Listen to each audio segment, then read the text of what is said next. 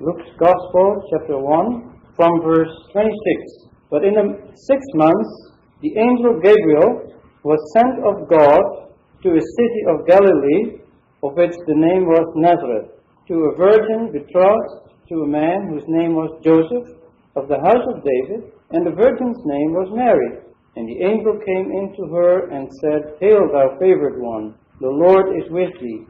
Blessed art thou amongst women. But she, seeing the angel, was troubled at his word, and reasoned in her mind what this salutation might be. And the angel said to her, Fear not, Mary, for thou hast found favor with God. And behold, thou shalt conceive in a womb, and bear a son, and thou shalt call his name Jesus. He shall be great, and shall be called Son of the Highest. And the Lord God shall give him the throne of David his father. And he shall reign over the house of Jacob 40 ages, and of his kingdom there shall not be an end. But Mary said to the angel, How shall this be, since I know not a man? And the angel answering said to her, The Holy Spirit shall come upon thee, and power of the highest overshadow thee. Wherefore the holy thing also which shall be born shall be called Son of God. And behold, Elizabeth, thy kinswoman, she also has conceived a son in her old age, and this is the 6th month to her that was called barren. For nothing shall be impossible with God. And Mary said, Behold, the bondmaid of the Lord. Be it to me according to thy word. And the angel departed from her.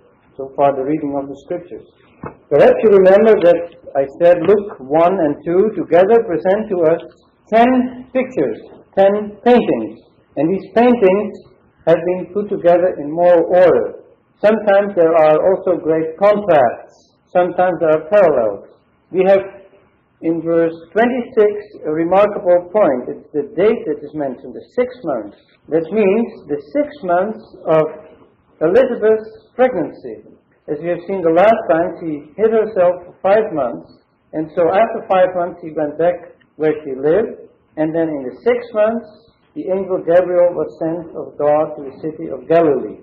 Now it's always good for us to keep before us the main theme or themes that is gospel. And one of these prominent themes will be sonship. One of these themes is the grace of God. But let's just go from verse 26, and there we see already an indication of the grace of God. Why do I say this? The angel is sent to the city of Galilee. Galilee was called Galilee of the Gentiles. I think it's in Isaiah 9. And Galilee was despised by the Jewish leaders in Jerusalem. They did not expect much good to come from Galilee. The religious leaders, they looked down on Galilee. But there is where God, in His grace, is working. And we see that even at the end of Matthew's Gospel, the Lord sent the disciples after His resurrection to Galilee. That is where God worked in grace. A point to remind us of is that Galilee had a city of refuge. Kadesh was in Naphtali, in Galilee. And so it was not really a place to be ignored. Nor was Samaria, because Samaria also had a city of refuge, as Judea had also, besides the 3 cities, of course, on the other side of the Jordan River. What we see, for example, in John's Gospel, that's especially to demonstrate how the religious leaders despised the grace of God. And that rubbed off the common people, rather, as we find, for example, in John 1, when Nathanael heard about the coming of the Lord Jesus, the Messiah, when Philip talked to him, Nathanael said, Can there any good thing come out of Nazareth? So Nazareth was a place that was not much respected. So first of all, Galilee, because it's called Galilee of the nations, it was at the border of Israel, it was far from Jerusalem, was not much respected by the Jewish leaders. And we can understand that in a sense because the Jewish, from the Babylonian captivity, the 2 tribes, only a remnant from the 2 tribes have come back to Jerusalem. And so Galilee was really much under the influence of the Gentiles, and also Samaria, a mixture with Gentile nations. So we can understand that from this viewpoint of the religious leaders. But they despised the grace of God, and that is also here seen in the fact that Nathanael says, can any good thing come out of Nazareth? And later when Nicodemus, who was from Jerusalem, but when Nicodemus in chapter 7 said a word to defend the Lord Jesus, they said in John 7 verse 47, "Are you also deceived? Have any of the rulers or of the Pharisees believed on him? But this people who knoweth not the law are cursed." Nicodemus says unto him, "He that came to Jesus by night, being one of them, does our law judge any man before it hear him, and know what he does?" Verse 52, "They answered and said unto him, Art thou also of Galilee?" So they mock at him. They knew very well that he was from Jerusalem. "Search and look, for out of Galilee arises no prophet." They didn't know the scriptures because Jonah was from Galilee. We know that very well from the Old Testament. And he had prophesied, find it in Kings. So, but I point this out to show how the religious leaders despised Galilee and despised Nazareth. Even Nathanael had no esteem for this place called Nazareth. Whereas, if you look at the meaning of the name Nazareth, we are back now in Luke 1 verse 26. The name means a branch. And if you read Matthew 2, there is even a reference to the prophecy on connection with the branch or the sprout. So we find in Matthew that there is a link with the prophetic idea that the branch would come, the sprout, that he would reign. But they ignored this completely. They had no idea that God was going to act in grace and bring in the sprout or the branch. The other meaning of the name Nazareth means preserved. So God had preserved a little remnant there in Galilee. Like Joseph and Mary belonged to that little remnant. And God had preserved them. And I draw your attention to that because we notice in Luke 1 and 2, 7 different representations of this remnant. We saw the last time already, Zechariah and Elizabeth. They were from the tribe of Levi.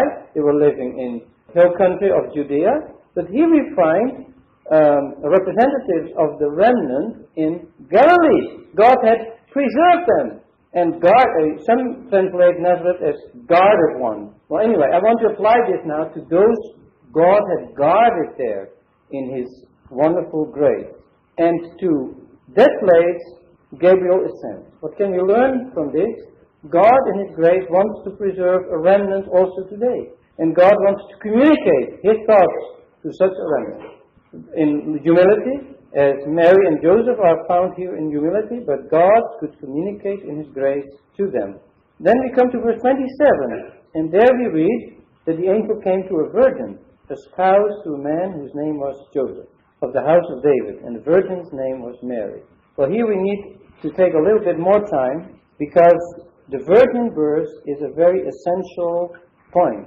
And we see in the history of the church that this has been abused or misunderstood in two different ways. On the one hand, people have made too much of it. They have said, Mary is the eternal virgin.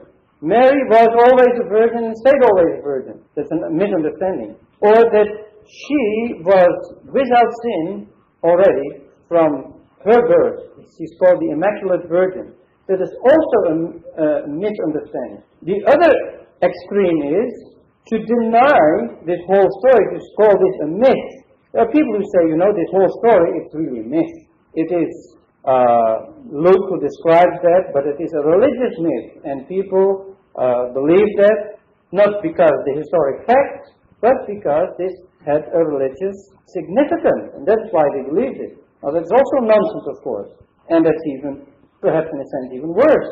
Because that puts everything upside down. And that would make the scriptures unreliable. Whereas we have seen in Luke 1, in the introduction already, how careful Luke has examined everything and how he presents everything from a historic viewpoint. Now, of course, we don't deny that these stories have also a deep moral meaning. So when people speak about the myth of the conception of the virgin birth or the virgin conception and birth, they emphasize then, of course, the moral meaning. But you cannot have the moral meaning without the historic facts. I hope you follow what I'm saying. The historic facts are so important that you cannot have the true impact and meaning, the moral meaning of it, without the historic facts. That is the same with the resurrection. When you go to 1 Corinthians 15, there were people who said, we believe in the resurrection, but Christ has risen in his disciples. You see Christ in the disciples. That is his resurrection. Sounds good, but it is not good at all, because that denies the historic fact of the resurrection. And the scriptures point out to us the historic facts that are undeniable, that can be searched out, and you can rely on. And why do I emphasize this so much? Because that is then also the guarantee of the prophetic fulfillment. If the historic facts are not really true, and you cannot rely on those facts, then you have no grounds to believe that God will fulfill the prophecies. Because, for example, the verse we have read tonight, in verse 35, the Son of God, that's earlier, in verse 32, he shall be great and shall be called the Son of God, the Son of the Highest, and the Lord God shall give unto him the throne of his father David. There we have these two perspectives. The coming of the Lord, his birth, and then right away linked with the millennium, with the reign. Well, if the first fact has doubts or can be interpreted in a different way, what guarantee do you have for the second line, the prophetic line, to be fulfilled? So these points are very important to consider. We see then that she was a virgin. So I mentioned the two extremes, they're both wrong. What do we have to understand? Yes, she was a virgin. It was not so, like the Pharisees said later, cast doubt on the integrity of this story. And in John 8, for example, when the Lord is discussing with the Pharisees, they say, "You do the deeds," or the Lord said, "You do the deeds of your father." And then said they to him, "We be not born of fornication. We have one Father, even God." So there is a reference to his birth. Because if you don't believe in the virgin birth, then there is only one alternative, and that was that Mary was guilty of fornication. And that is how the Pharisees looked at it. Now go back to Luke 1, verse 27. She was a virgin. And we know from Matthew 1, she stayed a virgin till after the birth of the Lord Jesus. And there are a few of those points a bit later when we follow those verses. Now the point I want to underline is she was espoused or betrothed. That means there was a contract. Maybe she was 16, 17 years old, we don't know exactly. A Jewish girl would be espoused or betrothed early, and that would usually be a contract of a year, and then after a year the wedding would take place. But if during that year she would have sexual relationship with her husband-to-be, then both would be guilty of fornication. Or if someone would take her, as the Pharisees then suggested in John 8, then she would also be guilty. According to the law in Deuteronomy, we see that when a virgin was seduced in the field outside, then the man who did this was guilty and had to pay to her father the price of the bride, the dowry to the father. When it would have taken place in a city, then they both needed to be stoned, because she could have called for help and she didn't. So the law was very severe on this. You can read it in Deuteronomy. And so that was in order to preserve her as a virgin, and also to preserve the husband-to-be as a virgin. Now, this is also important for us practically, for our young people today, that we follow those lessons that you find here illustrated in Joseph's and Mary's faithfulness. We can learn practical lessons also in this sense. We are living in a corrupt society, but these principles are God's principles, and they are valid for today as well. But also, a spiritual lesson for us. The believers today, we all together, are seen as a virgin. And Paul says in 2 Corinthians 11 that he has espoused the believers as a chaste virgin and wants to present them as in their chastity to Christ as the bridegroom. So Paul's exercise was that the believers would be kept pure would keep the virgin character till he would present them to the Lord Jesus. That means till the coming of the Lord. Well, that is a great challenge for us today. Do we keep this virgin character? I mean, I'm now making an application, you understand. This is a practical application for us today, that the Lord wants us to be preserved in virgin character to be for our bridegroom, the Lord Jesus. That is a lesson we can draw from this, and that's elaborated in the New Testament. And that's why you see the great Babylon as a harlot. She didn't want to wait, and she pictured as a harlot. Whereas the true believers who want to wait for Christ are subject to persecution and reproach, want to keep the virgin character, they will be rewarded the day of the marriage supper of the Lamb in Revelation 19. In the meantime, it shows very clearly that we can now prepare ourselves to be presented to the Lord as a chaste virgin. That is a great challenge for us for our daily lives. The other point that we find here is the name of Mary that I wanted to comment on. Her name cannot be retraced, the meaning of the name cannot be retraced with absolute certainty. Some link it with the name Mara. Mara means bitterness, and that would remind us then of the rebellion of Israel in the wilderness, in the book of Exodus. That may be in itself a right thought, because Mary, after all, is a representative of the human race, and the human race is seen in rebellion against God. And the grace of God wants to use now a vessel that in itself was or had been in rebellion. That's the lesson we can draw from this, that God wants to use those who have been guilty of rebellion. And think of Miriam, who stood up against Moses. There you find that idea of rebellion. The other meaning is exalted, and that is also a nice meaning, of course, that God would take a lowly country girl and exalt her. You have to keep in mind that the Jewish women in those days, they all wanted to get married and have a baby, and they all desired, of course, that he would be the coming Messiah. But only one could have that privilege, and that is Mary, who is going to have that tremendous privilege to be the mother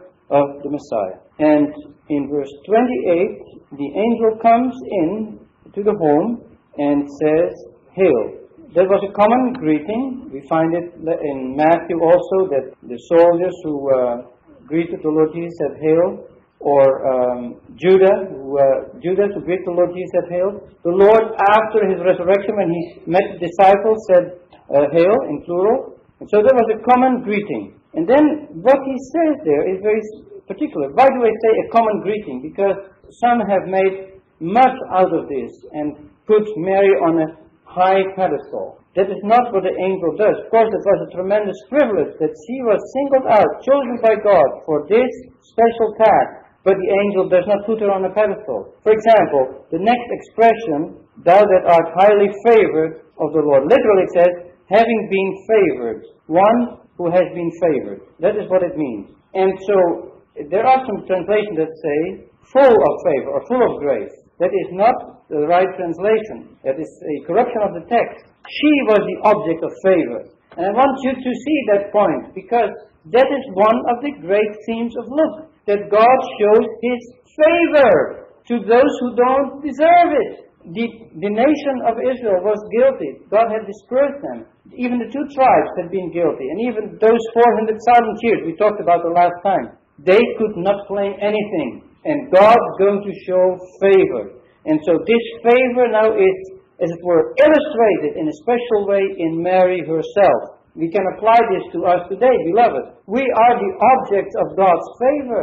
God has placed us into a position of favor. Ephesians 1 describes that in a magnificent way. That we are now sons. We'll come back to that later also, because Luke's gospel is one of the gospel that describes the idea of sonship. God wanted to have sons for Himself.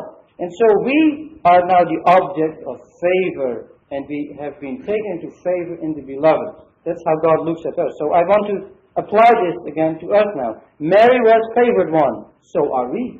Then the angel says, "The Lord is with you." Now very practical. Could the Lord say that to us as we are here today? Could this be said of truth? The Lord is with you. With Mary, there was no hindrance.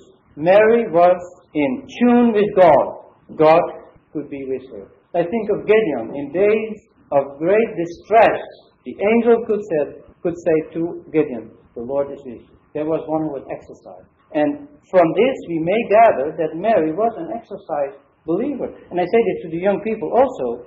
A young girl, 16, 17 years old, she was exercised and she walked in the presence of the Lord. The Lord was with her. And you find it also for the remnant in future days, that the Lord will be with them in a very special way. Jeremiah, when he was called as a young man, we see that the Lord was with him. Very special way. Paul, in his ministry, he experienced the presence of the Lord. And this may be an encouragement for us to be so close to the Lord that we may experience His presence, that the Lord may be with us in a very special way. Then it says, blessed art thou among women. Well, of course, that we understand. She was the only woman in human history, that was selected for this tremendous task. We find sometimes women that were blessed. I think of Jael, called by Deborah in Judges 5, she was called blessed. I think of the faithful woman, the virtuous woman in Proverbs 31. She's called blessed. And there are many passages also that the disciples are called blessed. But it is a very great privilege to be called blessed. I apply it again to us.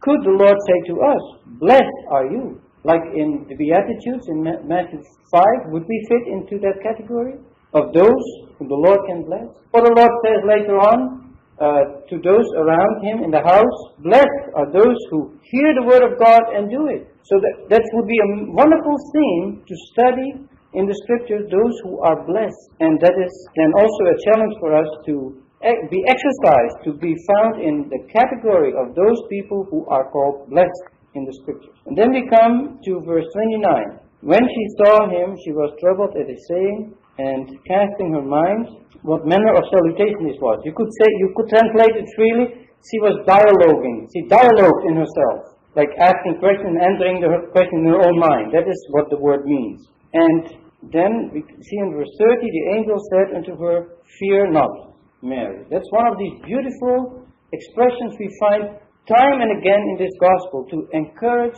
the exercised believer. The angels in chapter 2 say it to the shepherds when the shepherds were greatly disturbed. Fear not. We find it many times, fear not. And so, this is a word of encouragement for you today. Perhaps you have to go through an operation next week or have to face all kind of troubles. The Lord said, fear not. Fear not.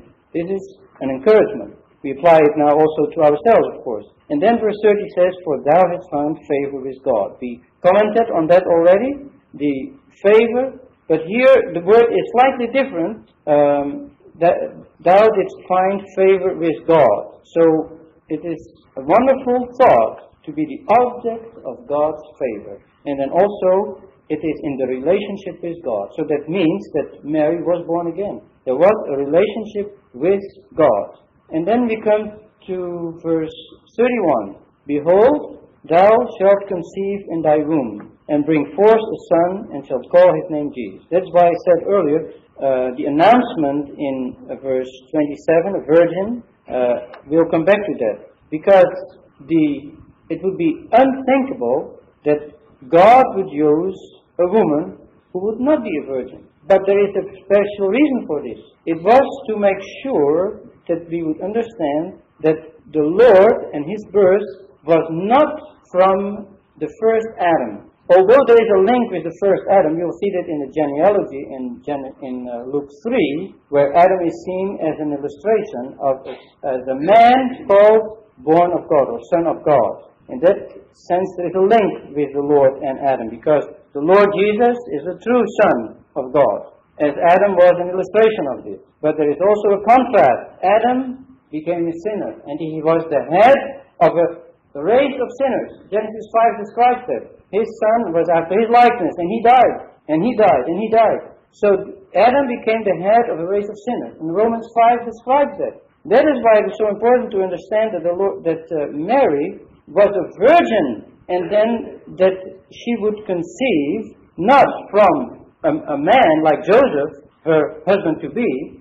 because then still the line of the first Adam would be continued. But God was going to break that line. He was going to introduce something entirely new, a new order of things. David, as you find in Matthew 1, the royal line was under condemnation and could not produce the Messiah. And so that was the second reason that God would take one from the other line of David. It had to be a descendant of David. And we will see that then in more detail in Luke 3 at the end of the genealogy, how this is described. But for now you understand that what God is going to introduce is something entirely new, a new order of things. And that is connected with the thought of a virgin that has not had any relationship with a man who is descendant from the first Adam, but she will now, as we will see in a moment, be under the power of the Holy Spirit. And then the verse says, here in verse 31, and bring forth a son. Now, I would like to see you to understand this. This is one of the highlights in this gospel. The gospel presents man in sonship. God, why do I say this? Because the Lord Jesus, as you will see in Luke 3, is for the delight of God. This is my beloved Son. You are my beloved Son, in whom I found my delight. For God's pleasure. Sonship is for God's pleasure. And then we see the second line, and it is the line of application to us. That's what God has in mind for the believer today, that we will be sons for His pleasure, for His delight. Although there is a tremendous difference between the Lord Jesus, because He is the unique Son of God, but we are not talking about Him in His humanity. And even there is a tremendous difference, because the Lord Jesus was without sin, in him was no sin, He knew no sin, and He did no sin. So there is a tremendous difference. Yet, there is a parallel, and that is that the idea of sonship, as we see in the Lord Jesus in manhood, is an illustration of what God has in mind for us as believers, to be sons. That is why Hebrews 2 could say that He would lead many sons to glory. He is the firstborn among many brethren, and He is the great leader to lead the sons to the glory. So that is how Luke's gospel fits in his false ministry. And then, thou shalt call His name Jesus. Here we have a mystery, that Jehovah, because Jehovah saves, that is the meaning of the name, at the same time would be a man. You can understand that. That is a mystery of mysteries. We find that already indicated in the angel of the Lord in the Old Testament. The angel of the Lord speaks, and then the Lord speaks, because it's the same person. In some passages we find that it's used interchangeably. The angel of the Lord and the Lord. And then we see that the angel of the Lord really is the person of the Godhead, if I may express it this way, who we know now as the Lord Jesus, the Son. But these are mysteries. And faith accepts these mysteries, and faith bows down and worships. That's what we can do. We cannot argue about this, we cannot reason it out, we cannot demonstrate everything. We know from Scripture, Trinity, we know that, and that is now the mystery I want to underline, that God and man in one person. Who can fathom this? That is the mystery that's indicated here. His name, Jesus, means really implies God and man in one person. We'll see next verses a little bit more about that. Verse 32, He shall be great. Now that is another point. The greatness of the Lord Jesus is emphasized so much. The word used here is the word mega, as we all know. This word is used in Hebrews many times in connection with the Lord, in His greatness. And the angel says He shall be great. Keep in mind, He will be greater than Moses. He will be greater than Abram. He will be greater than Aaron, the high priest. The Lord, He will be great. Greater than David, greater than Solomon, greater than the temple. Whatever you can take from the Old Testament, the Lord is always greater. Although He fulfills many of those concepts you find in the Old Testament, but the Lord is always greater. And that is why the forerunner, we have seen that John the Baptist, why the forerunner was going to be great. Because he is the forerunner, John the Baptist, the forerunner of one who is great. And so the forerunner also needed to be great. We find the word great several times. I mentioned one point, when the Lord had raised the son of the widow in Nain, then the people said that God has raised a great prophet. We find the same word, a great prophet. And it says then here in verse 32, He shall be called Son of the Highest. Now, again, in connection with sonship, here is a concept that we find all through the Gospel. We will find that the believers are seen as sons of peace, or sons of the highest, or sons of Abraham, or sons of resurrection. That idea of sonship is found many times. But here we find it, first of all, of course, in connection with the Lord Jesus. And I underline again, it's not only here the only begotten, the unique Son of the Father. The point is here that although He is the eternal Son, He is also in manhood Son of God and Son of the Highest. Because Son of the Highest means this will also be displayed in the millennium. In the millennium this will be seen, because the highest or the Most High God is the name of God in the millennium. And then this will be seen that the Lord Jesus, the humble man of Nazareth, He will be seen as the Son of the Most High. That is to be seen in the millennium, in display. But this was already going to be a fact, and the Lord would be born. He would be the Son of the Most High.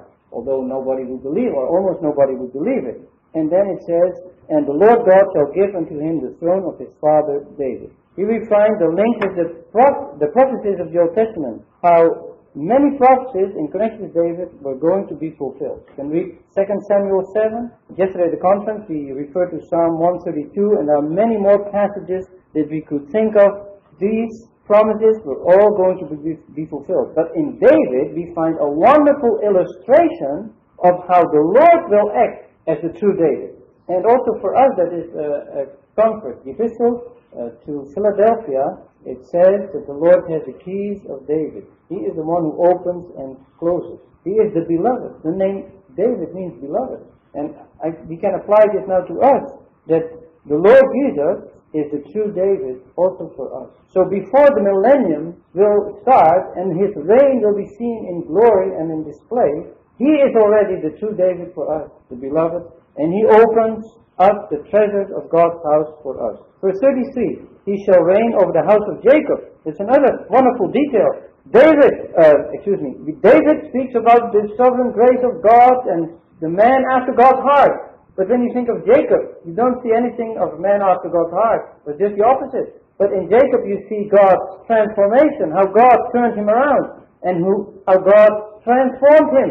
And then we can understand that the Lord Jesus has to do something in the house of Jacob. Imply this whole idea of God's sovereignty, how God calls instead of Esau Jacob, how God transforms him, how he's the choice of God, really, in His sovereignty, but then God transforms him, and God's going to fulfill all the promises for the house of Jacob. If you find in Jeremiah 30, 33, Ezekiel, many passages.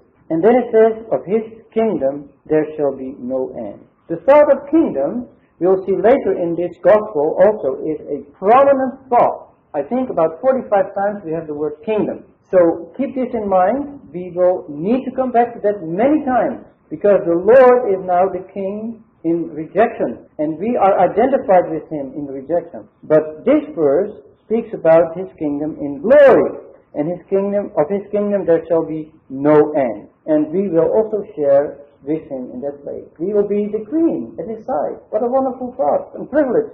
Yeah, there are many passages that we can think of, but one of the verses I would refer to is Psalm 45, where we see the King as the beloved. The one who's going to reign, He is the beloved. And so that fits in with David, the beloved. And the other thought we find, His kingdom, there shall be no end. In contrast to the kingdom you find in Daniel 2 and Daniel 7, they were only for a time, till the great stone came, and then His kingdom will be forever. And in Isaiah, this is also confirmed. Of course, the prophets had only in view the millennium, the world to come. They don't speak about the eternal state. And so in the eternal state, there is not the emphasis so much about rule. In the eternal state, the emphasis is more on conditions. So the righteousness will dwell. The millennium, righteousness will reign. And this reign, there has no end, but it will be then ushered into this new condition, the eternal state,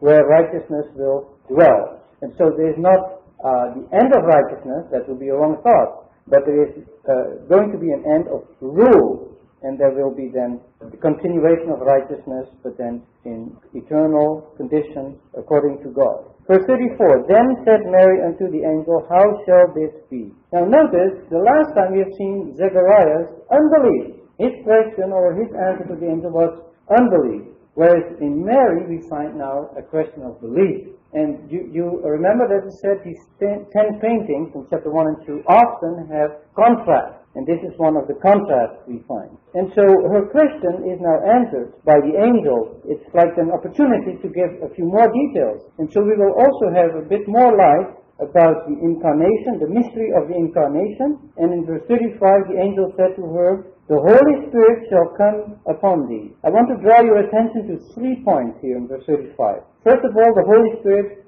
shall come upon you. Secondly, the power of the Most High, or the highest, shall overshadow thee. And the third point is, therefore, also thee. That holy thing which shall be born of thee shall be called the Son of God. That holy thing that shall be born. That is the third thing that I wanted to draw attention. So first of all, this thought of the conception, that the Holy Spirit would come upon her. That's a mystery. But that's why I said earlier she had to be a virgin. It would be unthinkable that God would use a woman who is not a virgin. It's like the virgin tomb where the Lord was laid after he died. It needed to be a virgin character that God would use. And that is why the believers also, as I said earlier, need to be seen in virgin character instead of being mixed with the world, virgin character. That is why the future remnant in Revelation 14 is seen in virgin character. God is using those who are virgins. Then the second word that we find here is the thought of overshadowing. I submit to you that this implies that the Holy Spirit was over Mary during the whole time of her pregnancy. And then later on we see how the Holy Spirit was with the Lord Jesus all the time. So the Holy Spirit is the great initiator here. God works through the Holy Spirit here. And that is now a point that I want to transfer to us. The moment that we came to know the Lord in repentance, that was because the Holy Spirit acted on us. But since that time, the Holy Spirit has stayed with us, overshadowed us. Of course, I'm drawing out parallel. There is also a tremendous contrast. This was physically true with Mary. That was a unique occasion. But I think the Scriptures present these things also as object lessons for the believer today. That the Holy Spirit is also overshadowing us now to preserve us in this evil world and to produce fruit for God, that you can compare them with the holy thing that was born, the fruit of the Spirit. That is what is produced for God. But now to come back to that second expression, how the Holy Spirit overshadowed her, I link that with the idea of the Shekinah glory. We find how the Shekinah glory came in the tabernacle and overshadowed everything. We will see the same expression in Luke 9 when the Lord was there in the Mount of Transfiguration and this cloud came over him and also over the disciples. And this cloud overshadowed them. It's the same word that is used. And what really struck me to see that the same word is used by Paul. When he says, "When I am weak, then I am strong." Because then he refers to the privilege that in his weakness, the Lord's strength would overshadow him, would rest upon him. And there the same word is used. So this is also a great comfort for us. As the Holy Spirit was with Mary to overshadow her, in such a way, God the Holy Spirit wants to overshadow us. I'm not denying that He indwells us. That's another truth. That's also true. But at the same time, in His dealings with us, He overshadows us. He protects us. But that implies total dependence. Like Paul was dependent on the work of the Holy Spirit and on the Lord, this implies complete dependence. As we see here with Mary also, this complete dependence and submission, as we will see in a later verse. And so the holy thing that would be born would be called Son of God. I underline here the thought of holy. So the fruit of the Spirit here that is seen now in the birth of the Lord Jesus, here of course He is Son in manhood. He's called the Son of God. Here it is in manhood. At the same time He is the eternal Son of God. Beloved, we cannot fathom this. This is a mystery. But Son of God in manhood, there He is the head of a new race. There He can share with us. He is the leader of a new race. Eternal Son, He can only keep for Himself. He cannot share that with us. That is unique. But as Son of God in manhood, He can be the head of a whole generation of sons, as we see in this gospel. Now, the thought of holiness contrasts with Adam. Adam was innocent before the fall. The Lord Jesus is the Holy One, from day one, forever. And so we may follow His footsteps. In this world may be characterized by this holiness. That is one of the challenges that is implied in the application to us. And then we come to verse 36. And behold, Elizabeth, thy cousin, or thy relative, your relative, she has also conceived a son in her old age.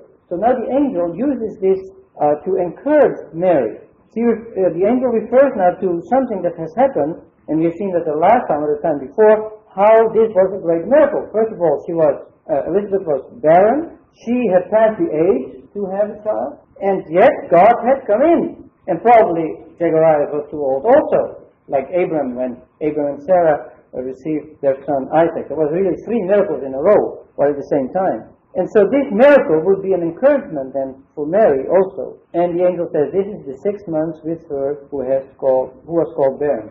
We have noticed already the point of the 6 months. And now what we will find is when Mary goes out and visits Elizabeth, Elizabeth knows through the Holy Spirit that Mary is to be the mother of the Messiah. We will see that the next time, Lord willing. But now I want to underline this wonderful verse, for with God nothing shall be impossible. That was another encouragement on behalf of the angel, to encourage Mary. Like the human mind would be baffled. You would say, well, this is impossible, that cannot be. With God nothing shall be impossible. And so it is also in the application for us. If we would have a friend who is an unbeliever, we will say, it's impossible that he will be saved. Or we have a relative, impossible that this person will be saved. With God, nothing shall be impossible. And we see how this thought is quoted many times in situations of total, in situations that there would not be any way out. Then this is often quoted, this thought,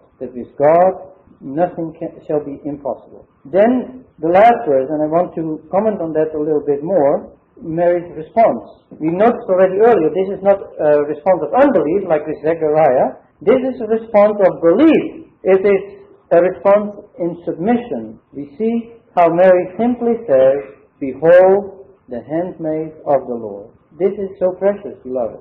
She believes, she submits to the word of God, spoken through the angel, and she says, be it unto me according to thy word. So she submits to the word of God because she recognizes the angel is God's representative. Now I want to apply this to us today. What we see here with Mary, she takes the place of a handmaid. Literally, in the original, it is the place of a bondwoman, a bondslave. A bondslave means no will of your own, totally subject to the owner. So she owns God also in his rights on her. Do we own God in his rights on us? God as Creator, God as Redeemer? Do we own his rights? And do we take the place of a bondservant? A bondservant who is totally dependent on his master. A bondservant who is loyal. You will find this loyalty with Mary. She wants to be subject. She wants to be loyal to God as her master and totally dependent upon him. It's very remarkable that the early Christians who received the Holy Spirit in Acts 2 are also called bond slaves. The believers, the sisters are called bond handmaids or bond women. So that shows in Acts 2 that this is also something that God has in mind for the believers in general. Here it is for Mary. But what you find in Luke's Gospel in connection with the Lord Jesus as an example for us is worked out in the book of Acts in general as the believers. You'll see that many times. Luke's Gospel, the Lord in prayer. The book of Acts, the believers in prayer. Luke's Gospel, the Lord in sonship. The book of Acts, the believers in sonship. And so there are many parallels between Luke and Acts, where you find the emphasis in Luke on the Lord and the model he is for us, and then worked out in the lives of the believers in the book of Acts. And then we read, the angel departed from her. So God closes he puts here the veil over the whole situation. This holy matter of the conception of the Lord is explained here as far as we need to know it, but how this really occurred, we don't know anything about it, and that's completely hidden for us. But we know the fact, and that's sufficient. Just let me review if I forgot an important thing, and if not, you will remind me of this.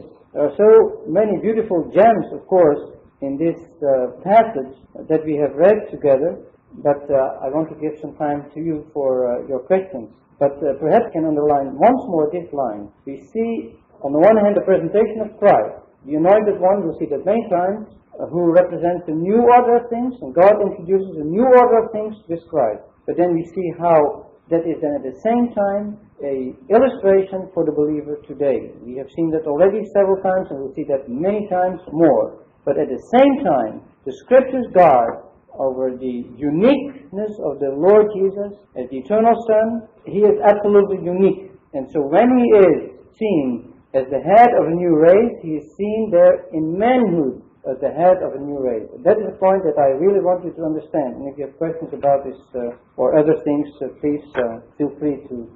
Why not that what you're talking about is unique of the Lord? I was interested when you were reading that you saw that article, the way it's sent out, that verse 2, when it says, in our King James, it says the Son of the High, the Son of the High, and I believe in the New Translation, it says the Son of the High. And bringing out that uniquely, you have your own thought there, but I want to tie that in with the fact of the article being themselves.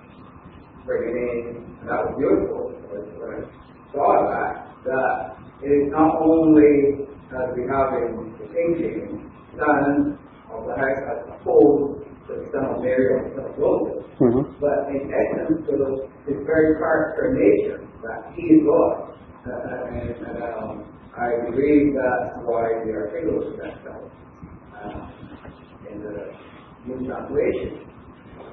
Bringing out the essence of his very nature as a new creation. You did mention on that line of him as Son, as man, but yet Son of God in his very nature. So Mary would have seen that this one is a unique one. It's very God manifest in flesh. This is perhaps difficult to understand. That's why I would not take too much time for it now, but at the same time, I believe that believers in Luke's Gospel are also called sons of the highest. But I have to check that to see whether the article is used there or not. But it's a beautiful point that again underlines how precise the Word of God is. Is it not remarkable that the Spirit of God would use Dr. Luke to bring out some of these details here, which you don't find in the other Gospel? So that you don't help just interrupt you for one sec. That is, first of all, you emphasize because he's a doctor, so he brings out these details. But I think also because of the burden he had to make things clear to readers from a Gentile background who were not familiar with all the Jewish customs. So he goes into many details to explain the Jewish customs. The Jewish readers would not need to know, because they know them already. But the Gentile readers would need to know these customs and the meaning of these customs. That is another point that you need to underline at the same time. Also, most of the promises given here, we shall be great, Lord will give in the kingdom 5 years and so on. They seem more to touch on Jewish life. Yes, although we cannot... But I would like to underline at the same time that the Gentiles are implied, because even in the millennial reign, the Lord will rule also over the Gentile world. And I forgot to mention that earlier. I think there was a reference to, but we found it many times in Luke's Gospel, that the door for the Gentiles is opened in many, many ways. Although at the same time, God's promises to the Jews are emphasized and are going to be fulfilled. But it is a wider scope than in Matthew. Brother Alfred, you stated you're writing somewhere that in Luke, the order of events is a moral order. What do you mean by a moral order? A, and B, where does the moral order begin and where does the moral order end? How do we understand this moral order as you fix it to the order in Luke? Well, I commented on that a little bit by saying that first of all we need to have the historic order. And Luke examines the historic order and the historic facts. But then he presents them in such a way that a moral lesson is brought out at the same time. That is what I would like to underline. He brings out facts, but he puts them together in such a way that there is a moral lesson obvious at the same time. And so that is why I said in Luke it is a moral order.